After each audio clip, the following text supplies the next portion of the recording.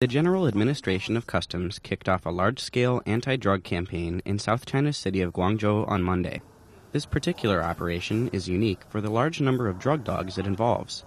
40 of the animals have been brought to Guangzhou to help sniff out drug traffickers. The dogs have been undergoing intensive training in South China's Guangdong province since late May. The Yantian Drug Dog Center is one of 3 training centers in China that are used to train the dogs. They evaluate the dogs' performance during their training, as well as get them into better shape. Some of them are from North China and are still getting used to the hot weather in Guangzhou. This season's weather is going to be a big challenge.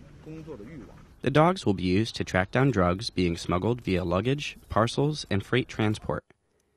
They will therefore be most active at airports, freight yards, and other transportation and shipping facilities.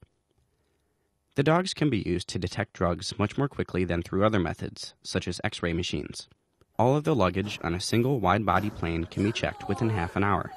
The dogs are mainly labradors and golden retrievers. These breeds are chosen because they have a gentle temperament that ensures that they won't attack passengers or destroy parcels. The dogs' trainers use games like tug-of-war to teach the dogs what drugs smell like, as well as strengthen their bond with the trainers. Playing games is a crucial part of training.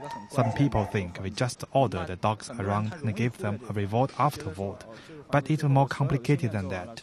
You have to play with them, get them excited, and let them smell the drugs. They are more eager to work this way. Only 1 out of every 40 dogs can successfully complete the training and become a drug dog.